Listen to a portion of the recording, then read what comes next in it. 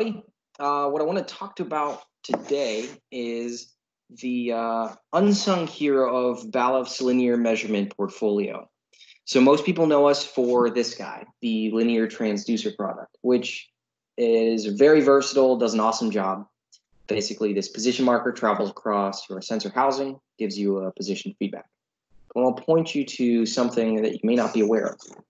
So if you look here, you'll see this little arrow has a null zone on it.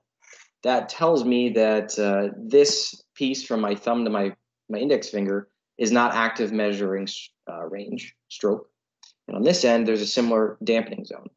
So our effective measuring stroke is between my two thumbs. So in some applications where you need something pretty compact, this may not be the right tool for the right job. But that's where something like this guy comes in, the Balluff Inductive Positioning Sensor. So let me hold them up together so you can see what we're talking about. This has a 50 millimeter stroke length.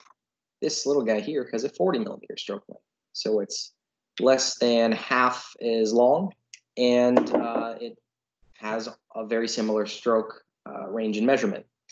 So how it works in the name, the Balluff Inductive Positioning Sensor uses an inductive field similar to a prox, which we're all familiar with.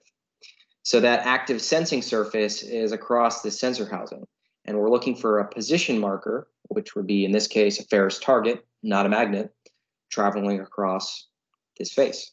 So this can be a component on our machine. This can be really anything. And in my case, I'm going to use a kitchen knife. So if I hold this up here, you can hopefully see our value. So this is an analog voltage output. So we're going to see between 0 and 10 volts. And as I move my kitchen knife across my housing, see the value go up. As I move it the other way, you're going to see the value go down.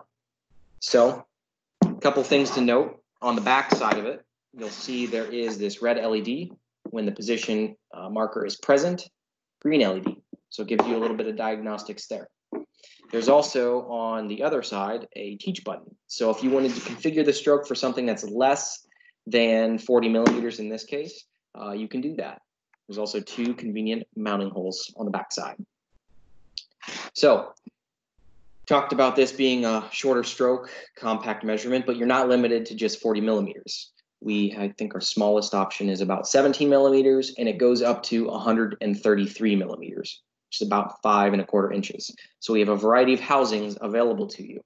And in each one of those housings, it can be analog voltage, you can do analog current, and then we also have an IO-Link interface option for this sensor. So you can tie it into really any sort of controller or card for your application's needs. So let's talk about applications. Where could you use this guy?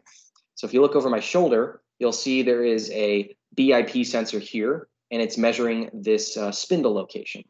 So this application would be where we're trying to determine the position and status of a tool being clamped inside of the spindle. So you may have multiple tools, and those spindles may be in different locations. So not only can it tell you if it's properly clamped based on the value, but it can tell you what tool it is, and also if there's a tool even present. We talked about that LED. It gives you just a present absent status. So that's one really useful application. Another application would say install this on the side of a short stroke press, like a punch press. So you can install this on the moving component or the stationary component, and then your ferrous target is on the other side of it. And based on the stroke length, you'd pick out your sensor, and then as your punch travels up and down, the depth of your punch. So same concept with, say, an actuator. You needed to know the position of a pneumatic actuator or a valve position. You could install this on the side of the actuator and then have a ferrous target at the end of that actuator to give you your position feedback. So we've seen this also in measuring whether or not a robot gripper is gripped or clamped, and that's kind of going back to positioning that actuator.